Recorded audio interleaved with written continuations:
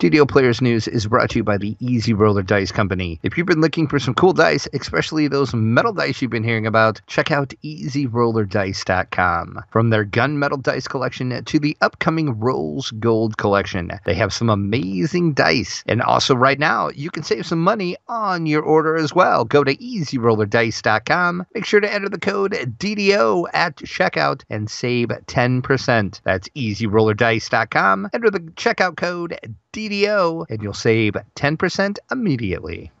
Good day, everyone. This is Pine Leaf Needles, and welcome to DDO Players News, where we take a look at the latest news in DDO and on the tabletop. And please welcome my co-host from Ravenloft, Dracula. Hey now, everybody. How's it going? Good evening. Hope everybody had a good Memorial Day today. It was, at least here, it was a nice day. And with it being Memorial Day, I just want to, of course, thank all of the military, past, future, and present, for all of their service, because if it wasn't for all of the military, we wouldn't be able to do this show right now. So thank you very much. And thank you. So let's head into our game news, and we will begin with some update on Discover card issues. Yeah, over on the forums, Tolero, which we have not heard a lot about recently, she's been fairly quiet. Of course, she is the brand and commerce manager, if you're not familiar with the name.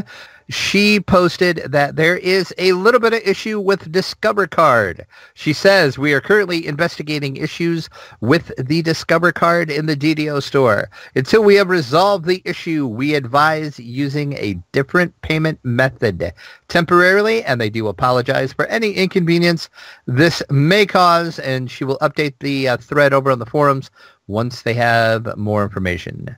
So if you use a Discover card, you might want to use a different credit card temporarily.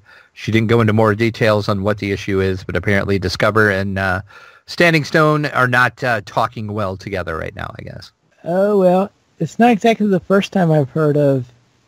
Yeah, it's like, I just read something the other day. There was some website that I usually shop on every now and again, and they posted the same thing. They were having an issue with their Discover card payments. So yes, not uncommon, unfortunately. Sorry, Discover card. Oh, well, there are occasions where sometimes where I think it is, what's Discover card? Exactly. To tell you the truth, I forgot they even existed until I read this. So yeah, that does tend to happen.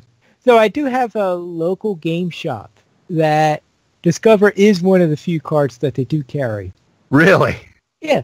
Yeah, we carry, yes, we take MasterCard, Visa, and Discover. Those are the only three. What? Oh, wow. At least they're covering their bases there, I guess.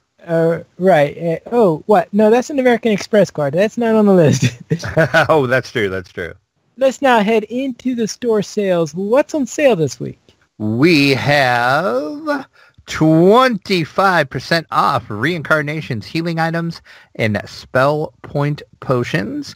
And of course, as always, we have a free sample, which is a pretty darn good free sample this time around through June 1st. You can get a medium Guild Renowned elixir when you use the coupon code Guild Renowned. You get one of those per account, so choose wisely and make sure it is the server that you want the Guild Renowned to work on. I think it's good that I didn't have to buy the reincarnation item that I just used, seeing how that was just before the sale went into effect. Oh, that's true. That's very, very true. But we'll get to that later. Let's head into our site news, and let's get into an update on the GoFundMe project for the camera. How are we on approaching our goal? We have surpassed the goal.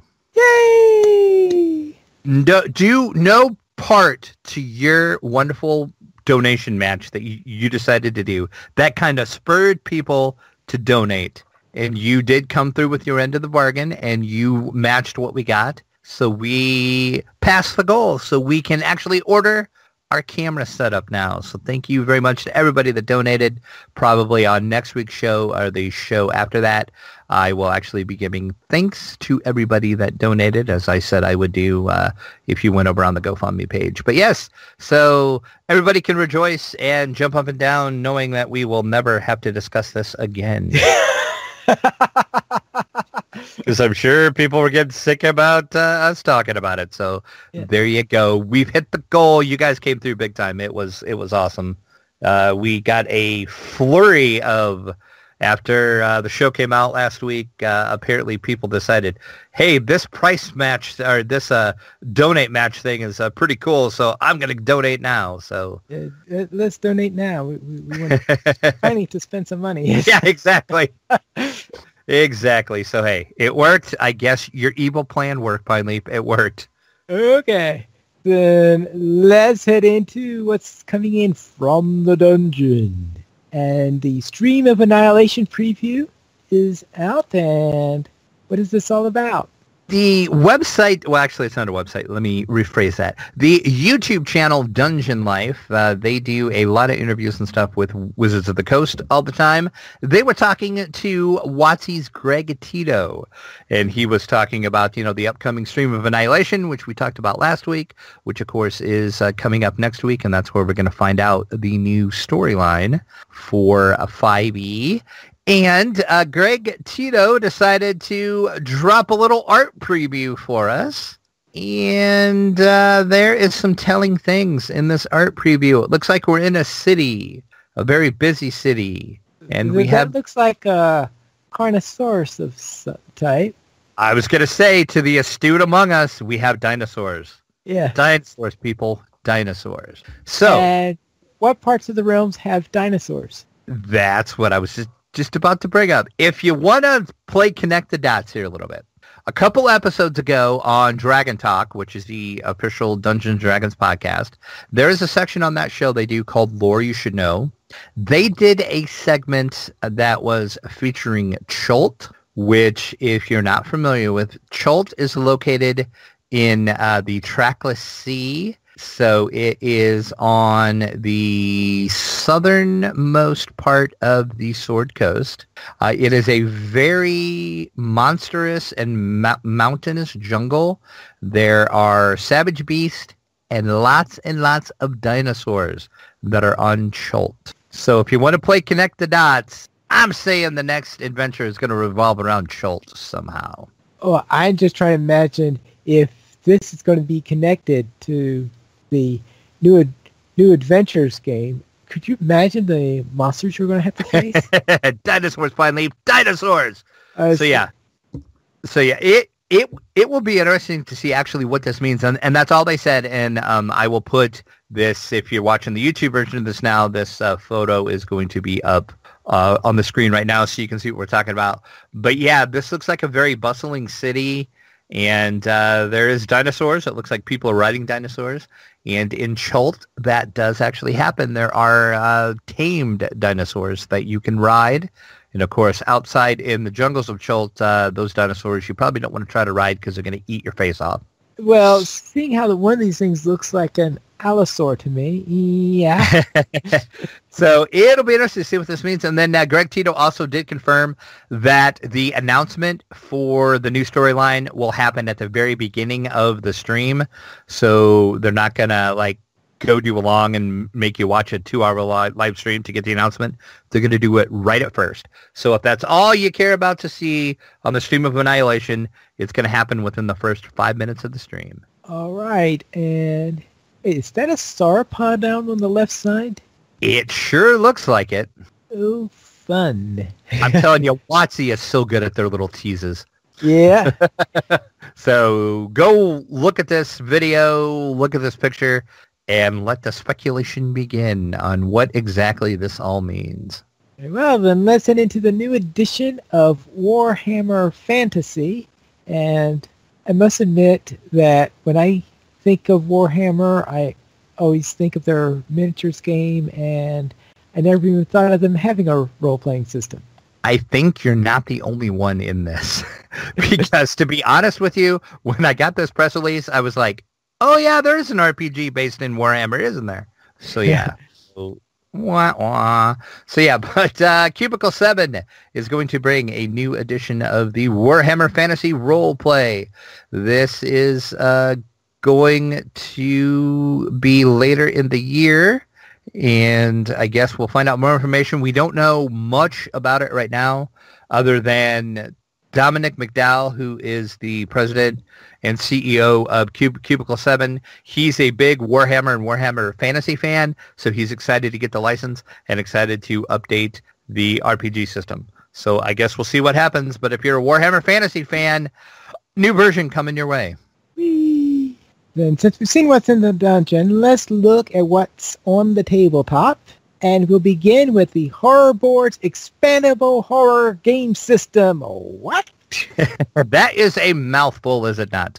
So have you ever sat around, Pine Leaf, and wondered who would win in a fight between Jason and Freddy? I must admit that has never crossed my mind.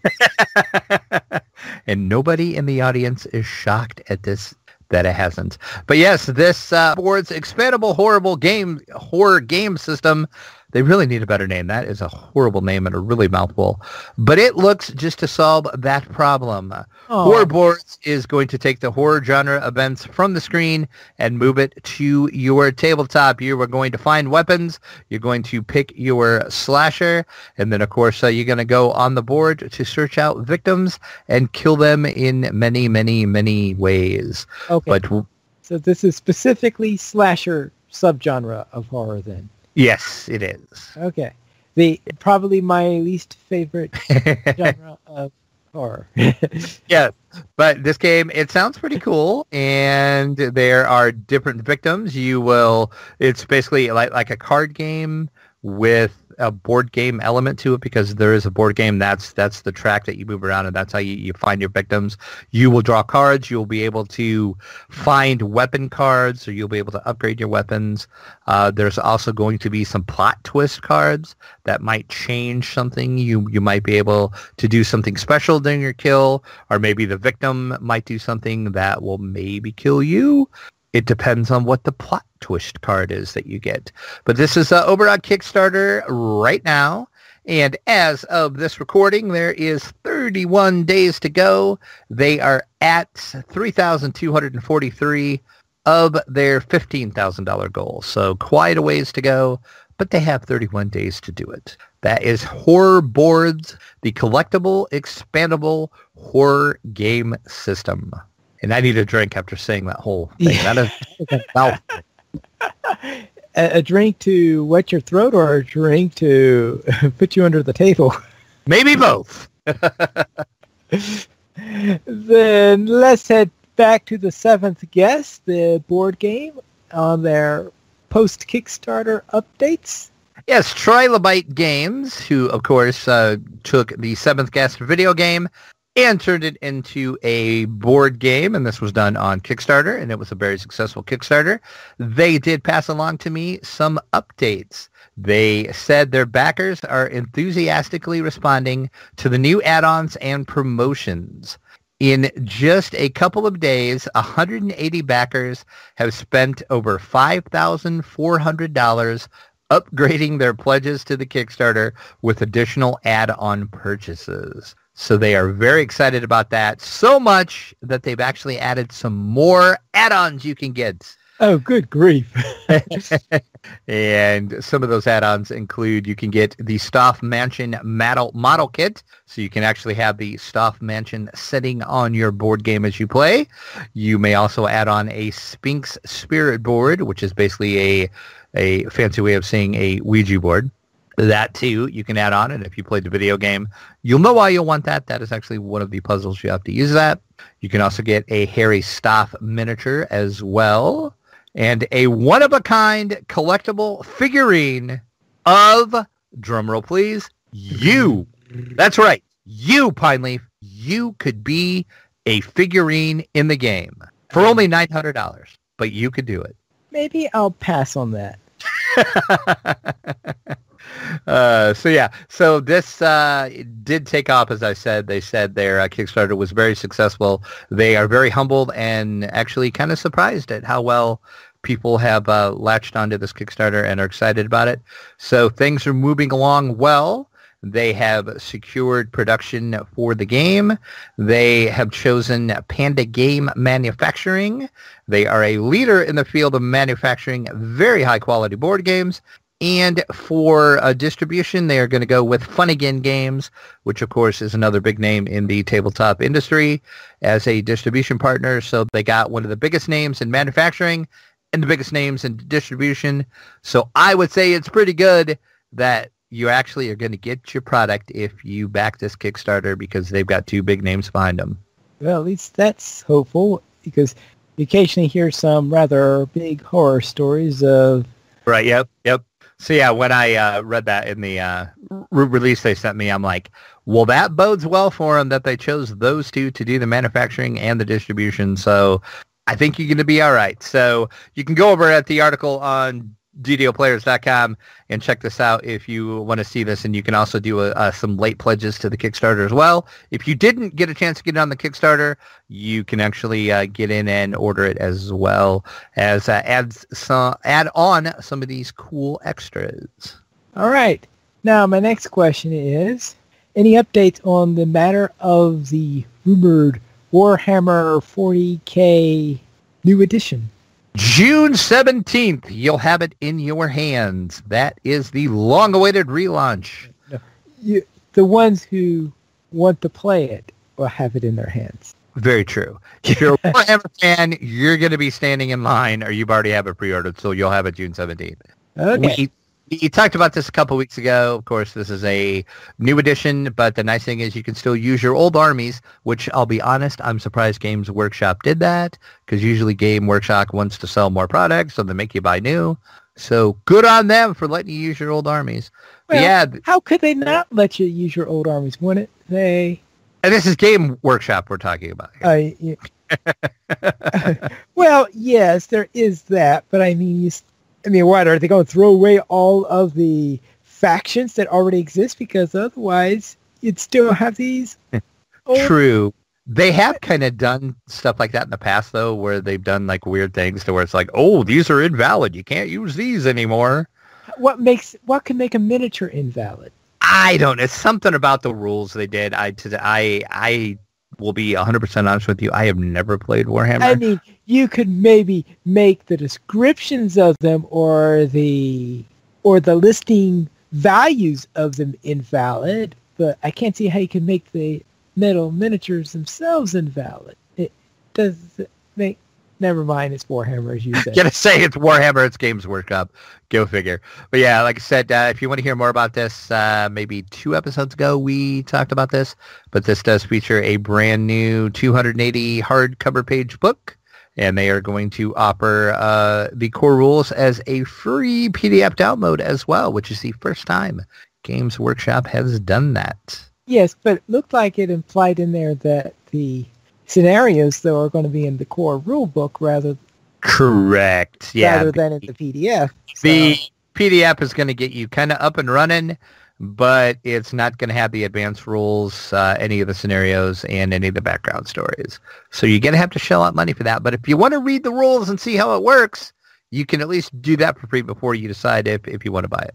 But June 17th, you will have the new Warhammer in your hands. Right. I have to admit, I've never played Warhammer, so... Yep, me neither. I've watched people play it. It looks semi-interesting to me, kind of, but I've never understood the fascination with it. I can only remember playing... Well, I don't think I've ever played any full-scale miniatures game. Maybe there have been 1 or 2 light miniatures games, such as the old DDO miniatures game, which is more of a skirmish system than a miniatures rules. Yep. But yeah, I've never played a full-scale miniatures game. Now let's head on into what's on the screen, and Castlevania cartoon is coming to Netflix. Yes, Netflix is all of a sudden doing a lot of fantasy stuff, and they have decided to move Castlevania from the game realm into the anime realm. This is going to debut on July the 7th. When you say anime, you mean it's going to be a Japanese production, or you... Yes, it is a Japanese production, but it's in English, though. It's in English, though. but it's done in an anime style.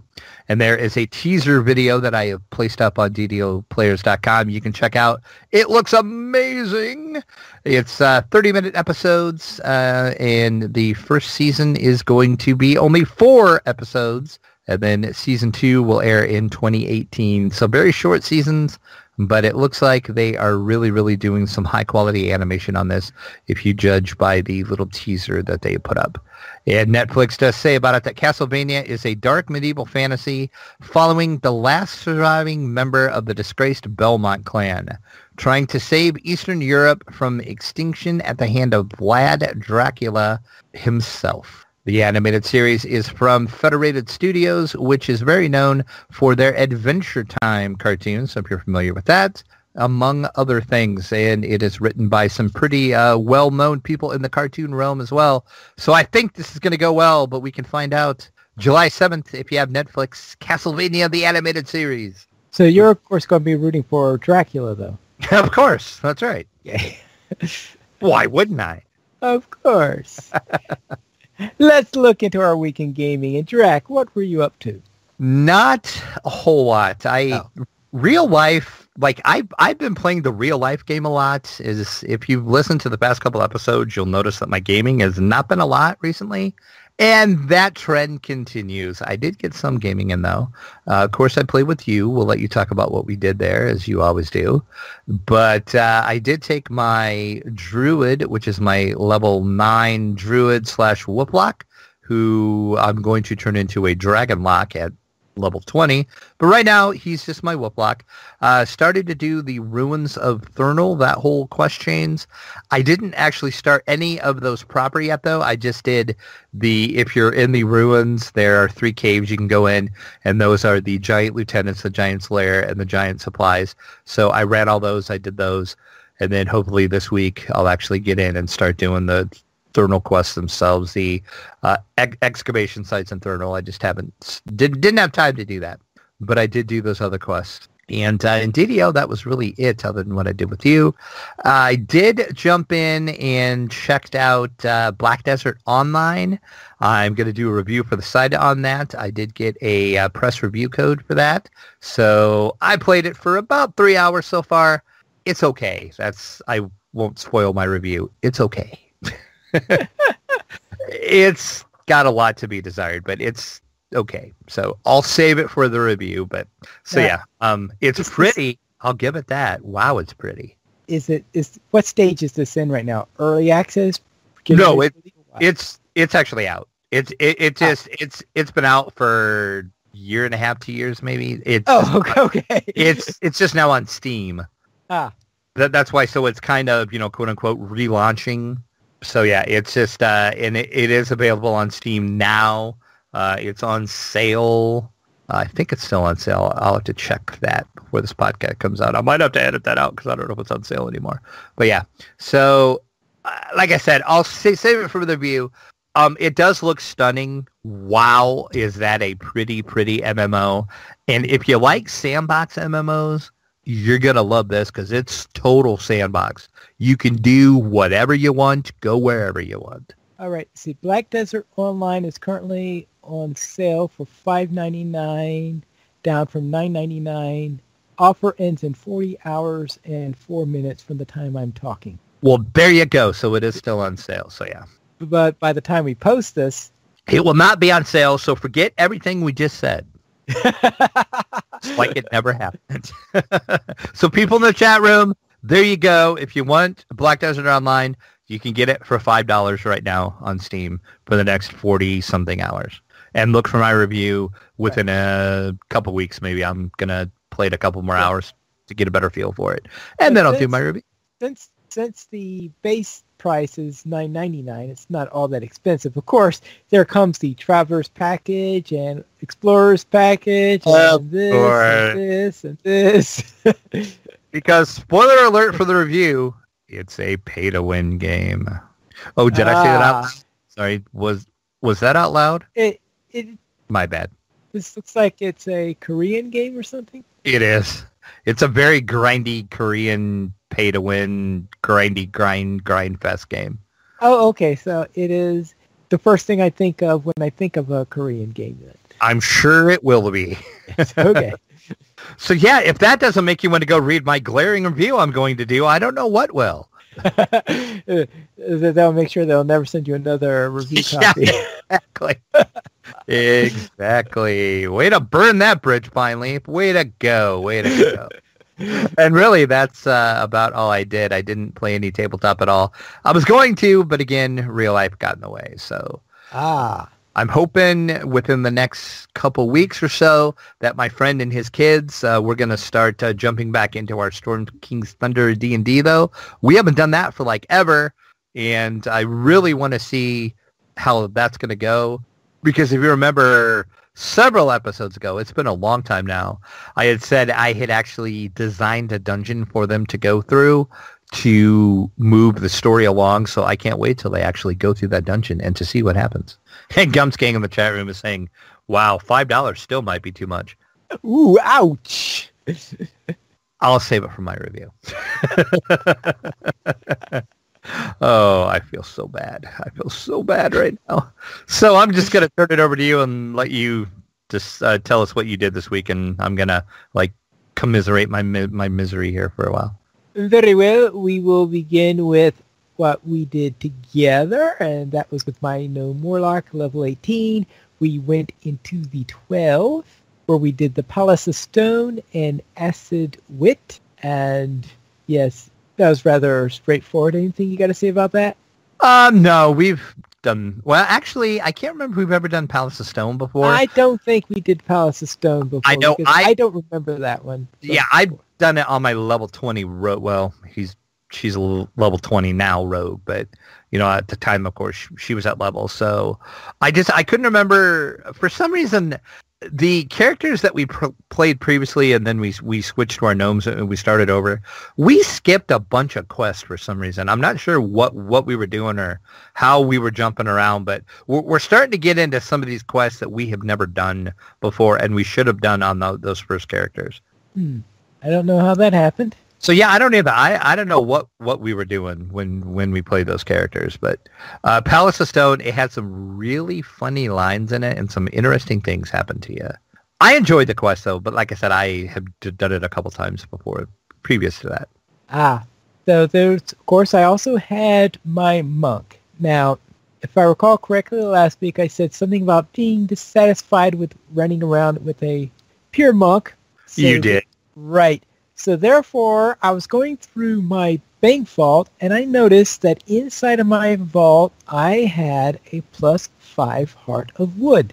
I have no idea how I got it. It must have been from daily dice rolls or something like that. But therefore, I said, okay, +5 Heart of Wood. Let's see if I can get myself a few levels of Warlock. So therefore, I went to the Reincarnation Grove, respect and all that stuff in there, and changed it from 12 levels of Monk to Monk 7/Warlock 5, and see how that operates. Now, at first, I thought I was going to have some trouble because I was not thinking about Charisma when I was doing all my various attributes. But fortunately, I had put enough in Charisma so that when I added together the bonuses you get at levels 8 and 12, plus what I got from my trait tree, I was able to scramble up Charisma 14, which is not brilliant, but considering that I've got a monk as my other class... Not bad, yeah. Yeah, it is not bad. So therefore, that seems to be working along pretty well. I went back into the sands of Menectarin, and inside there, I did some of the landscape area, and then I once again went into raid the Varkurum as a good place to test the build since I was familiar with that dungeon.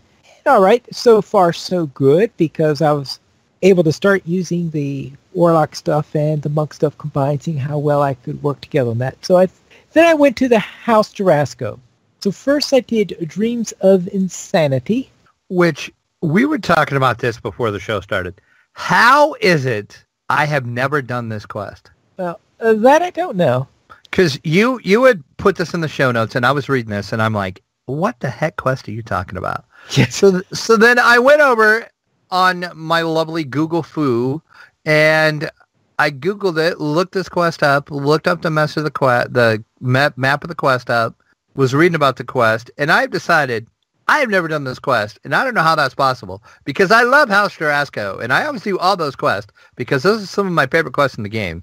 So how is it on all of my characters that I have skipped this quest every time I've done House Tarasco? That, I don't know. So tell me about this quest that I've never done, because it sounds awesome, and now I want to log in right now and do it. Okay. Now, in this case, you have to go through a bit of a core where I find out myself finding a lot of... See, what am I finding all the way through there? Because we have these black things going all over the place that I've never quite figured out exactly what they're for, but I have a feeling that they were giving me debuffs if I ever came in contact with them. So whenever I saw one of those black things running around, I just ran in the other direction for a while and tried to avoid them as much as possible. And so I was going all the way through there, and you had to get... I try to remember the details of what you're supposed to kill in order to get to the boss room. But in the end, you weave all around, switch back, and go through a separated course back down the other side, and you eventually run into two rooms that have your red shrines. And once you take care of the things in red shrines and take care of the beholders in those rooms, you are able to open up a door into the main area. So you have to go through all this back way in order to get back into the starting room. And eventually, when you go through both ends and you pick up the seals that are in the area, you put them in there, and then you open up the room that leads eventually to the boss room. And it is in this boss room where you get one of the nastiest fights I remember in a while, and that is that you're in this room, and the first thing you run into is a pair of beholders, including a boss beholder. Well, that's always a good sign. Yeah, and let's just say the results were not very pretty. And it wasn't until later where I just started coming up with the idea of making sure I stay back when I'm fighting them. I know that's not the easiest thing to do when you're a monk, but now that I got these five levels of Warlock, I was spending some time doing that out. So I was wondering, why is my Warlock blast purple instead of white? I eventually figured out is I forgot to do the sacrifice in order to activate the Fey abilities. Oh, yep. Got to turn your pact on. Yeah, so I didn't turn on my pact, but I managed to do that after this one. But all right, I went around, and I got killed as just out of range of the res shrine. All right, fine. I've got a cake in my inventory. Eat cake. Go and fill up again. But unfortunately, my cleric is also down. So I have to go back in.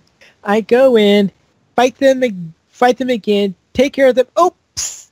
That's right. I think I killed the boss, but there was still another beholder to take care of. And that beholder knocks me down, and I was a little further out. I thought, this time I'm close enough to the shrine, right? Well, it so happens that I not only had a regular cake, I also had a enhanced cake in my inventory. Oh, so well, I ate that's the handy. enhanced cake. So I've taken care of the enhanced cake and took care of the regular cake. I then managed to get in this time. This time, the first thing I did was touch my cleric, pick up the thing, run, res up my cleric before I tried to find it. Then I went in, took care of the boss and all this stuff, and the spawns. I can't remember what the ads are in this one. You find them all over the dungeon, but some type of nasty thing you get in these types of dungeons. And they respawn. And another beholder respawns every so often as plus ads. Oh, good as you're God. going around trying to activate 6 switches that require intelligence. Now remember, I am a warlock/monk. There are very few dump stamps available when you've got that combination. No wonder this quest is called Dreams of Insanity. Right. Fortunately, I have my cleric. So therefore, I'm going around getting to the various switches, summoning up my cleric to fall behind me, and then trying to maneuver so I can talk my cleric into clicking onto that one. So I had to go through this for all 6 of them. Actually, one of them I actually managed to click by itself. I don't know how I managed to click that one when all the others refused to do it. Maybe I had slightly lower intelligence requirements than the rest, but that was just way up on top because all these switches are in the rafters. Oh, good grief. So I'm doing parkour all throughout the rafters in order to reach these switches. And of course, it's trying to get out of the way of the cleric. So and of course, when I'm getting ready to tell the cleric to do this, that's when the next resummons comes. So it's, because you got to do all this parkour, and if I do slice missing, okay, time for another resummons. So it was a real pain doing all this. Therefore, I highly recommend that you bring along somebody with a decent int if you're going to do this. And I always take enhanced abilities as one of the things in my trait tree whenever possible. So therefore, even if the hireling cleric doesn't normally have enough to do it, because of the enhancement, I think probably had +4 in traits or something like this through the whole thing. I had plenty for my cleric in order to be able to handle this. Whew. Well, I can't wait to do this quest now because this sounds just amazing. Yes. And of course, just for fun, is after I finished all this, I was just so happy to be done with it. I immediately left the dungeon after this, and then as soon as I got out, I said, maybe there was a final chest. Oh, no. All that, you didn't even get a sweet reward. Yeah. Oh, no. Oh, After that... That's harsh. Yeah, after that, I decided to run And the Dead Shall Rise, which is one of my favorite quests in Jarasco. I love that quest. So I went through all that, and yay, got through that without any trouble, especially considering I had no more cakes left. It was just as well. And after that, I was looking at, what do I do next? That's level 12. I couldn't think of anything. I just decided I was done with the sands. I had already gone through that landscape thoroughly, and I just didn't feel like going through there again, especially considering I've already hit the 750 spot for Knolls. Oh, wow. And I think I had another 600 I would need to do in order to hit the 1500. So I just didn't feel like going after them anymore, and it's always tougher to find the rest of them, and of course the Undead Zone is full of mummies, which are always a pain. So we do know you are the mummy rot magnet, after all. Right. So therefore I decided to go into Giant Hold. So first I went around on the landscape. All right, that went well enough. The following day I went back into the landscape again, and I finally found a level 13 dungeon, because that has a mix of 13 and 14 dungeons. So I found a level 13 dungeon, which was a cry for help, and I decided to run it on casual, so it would be at level 12. And I recently got a reminder when looking at something else that the rules on bonuses and XP and stuff like this is based on the first time you do it at each tier. So therefore, me doing it on casual will not affect my XP when I next do it on normal. I was surprised, though, that I managed to get that you do get half normal, whatever you call faction stuff in this game. Rep, what do you call the faction rep? Rep. Oh, it is rep. Okay, that you do get half faction rep from the normal level when you do it on casual. So therefore, I did get some rep on that. I was expecting to get 0 on that, but I did get a couple of points on there. So I did a cry for help, got all the way through there. Then I did Foundation of Discord and got through there. And at that point, I hit level 13 and decided to add another level of Warlock. So now that makes me a level 7 Monk, level 6 Warlock. So that's working all nice and well. So now means I can go back and Giant Hold. Of course, as soon as I hit level 13, it says, oh, we should tell you about this wonderful place you can go to now called Giant Hold. Yeah, of course. You're like, but I was just there. Yeah, I was just there. So going back to this like casual thing, I have never ran a quest on casual. So how casual is it? Is it like really super easy, or is it still sort of challenging, or how much different is it? Because we have ran these quests on, and I think you and I just ran them on normal. I don't think you've ever done them on hard to elite. So compared there to are normal some quests I've done, I don't think any of these, but right. So compared to normal, how much different is it doing it on casual? Because like I said, I have never actually ran a quest on casual. Let's see. I think you're only allowed to run on casual, first of all, if it's a normal difficulty of average difficulty dungeon. Right. Because I noticed that the ones that are supposed to be a challenge say solo mode is not available in this, and apparently casuals is their name for solo mode. Because in my compendium, it says solo instead of casual on there, meaning that you... Oh, interesting. Yeah, so I think they're making the assumption that you're doing this alone, though I think you could do casual, and I don't know if you could do... It could be that the difference between casual and solo, there might be a subtle difference between here and there, but I noticed that in the compendium, at least, they call it solo, whether that's a bug or whether that's intended, I don't know. But I don't remember how, since I'd never soloed it at normal, I don't know exactly. Actually, it doesn't consider it to be pure solo because it allowed me to have my hireling in there. So obviously, it is allowing groups in there. Because if you go to a regular solo dungeon like you have in the harbor, they won't let you go in there with your hireling. So, let's see.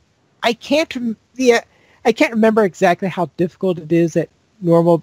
Maybe when I go in there this coming up week to try Giant Hold and try those quests at normal, we could see how that works.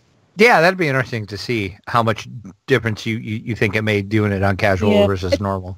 I think it's first of all, it's one level lower, so you got to take that into account, but I think it might have been slightly easier than normal, but it certainly wasn't ridiculously easier. And I think if you're on casual, there are no limits on reusing shrines. Oh, okay. So that is something to keep in mind also. So I think it's that and slightly weaker monsters together that would do it. There might be someone out there who's really familiar with the numbers or something like that could leave a comment on exactly how much harder and easier. But I do remember that I believe I once took a level 6 through the temple at casual, and I still got butchered by Zuggitmoid, so... Well, of course you did. So there was that. But therefore, that seemed to work fairly well with the character. I reached level 13, and then I was in the marketplace, and I only had a short amount of time, so I decided, let's go into the Tower of Frost. Of course, I set that to casual since Tower of Frost is a level 14 quest, but I figured, okay, well, I love the Tower of Frost, really like going into there, so I decided let's go into there at level 13, run it casual, and yeah, so I think I had an easier time with this than I had the first time I did it. I forgot what my level was and all that stuff. I think I was level 14 doing it at a level 14 quest the last time I attempted to do this, so therefore it might have been a little slightly easier than with the 13 at casual than it was at a level 14 doing it normal. So that was my week in DDO. Right? Let's see. Oh, that's right. I also have my tabletop. And on the tabletop, I was continuing my campaign in Deep Future, and I managed to finish this with a total of 9 wins all throughout from, let's say, about maybe half my games through it. And I sort of like this game, having a lot of fun with this, seeing how the universe develops. But I ran out of the cards I was using, and I decided that I was going to start a new universe for next month and setting up with a new set of cards that I ordered of blank cards. So I'm going to be using blank half-sized index cards for my next run through it. That sort of gave me an idea, and now I've got an idea how the game operates and stuff.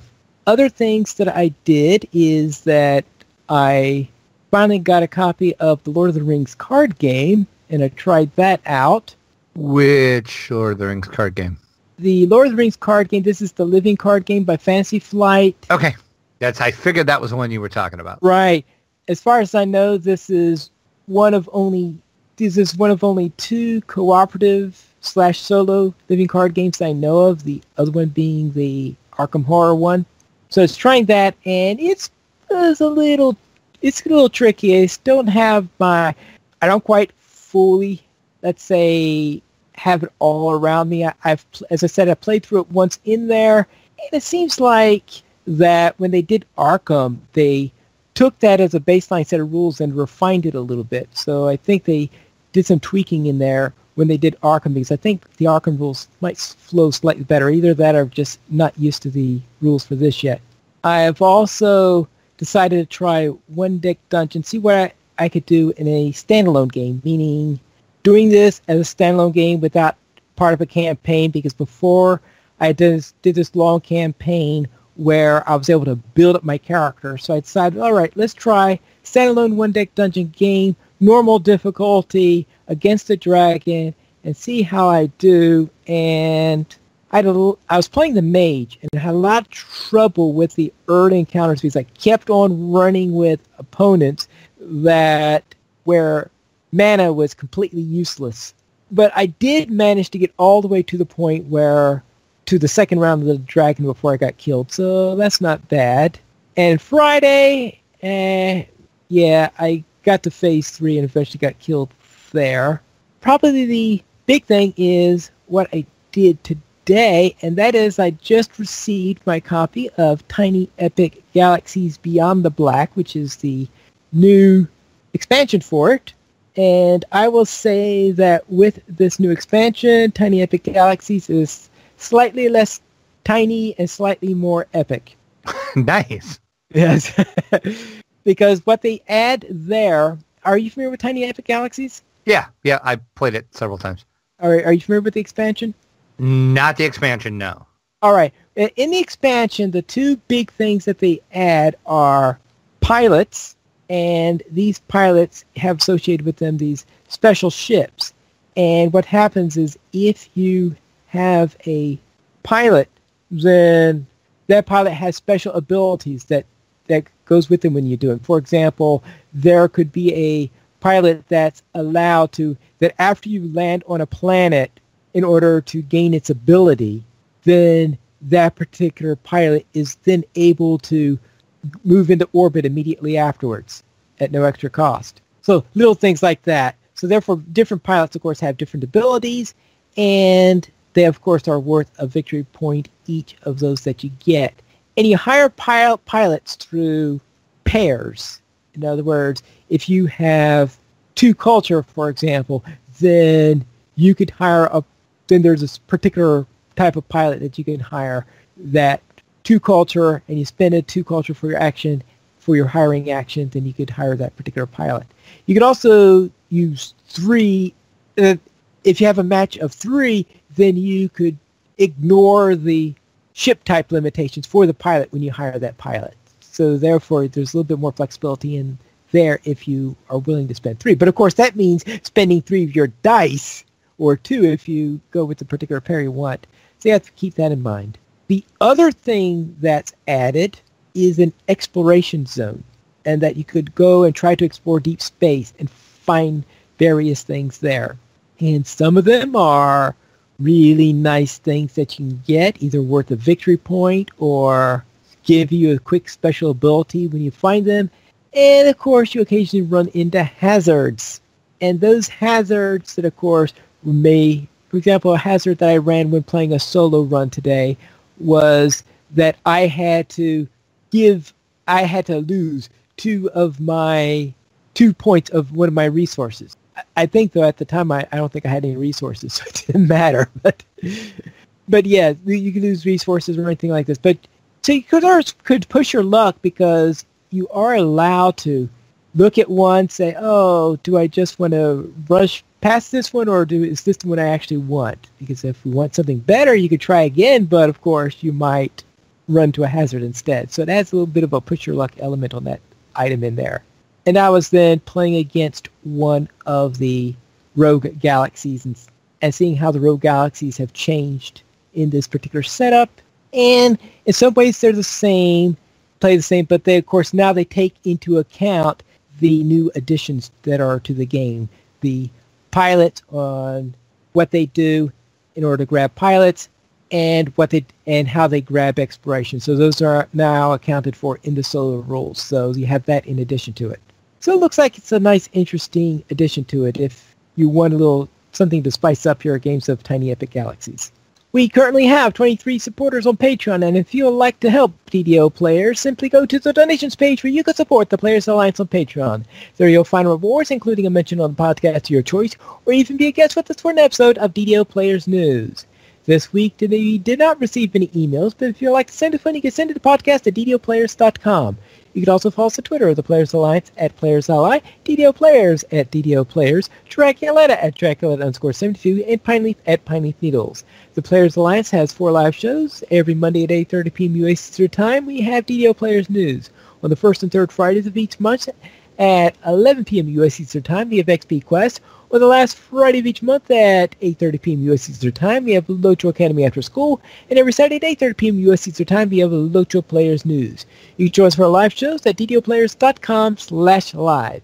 And don't forget to visit our sponsor, Easy Roller Dice Company. And if you've been looking for some cool dice, especially metal dice, you need to take a look at easyrollerdice.com and check them out. From our gunmetal collection up to the upcoming Rose Gold Dice collection, they have some amazing stuff. Also, right now, you can save some money on your dice, too. Go to easyrollerdice.com and make sure that you enter the code DDO and check things out at 10% immediately. And that is all for tonight, and this is Pineleaf Needles reminding you to quest responsibly.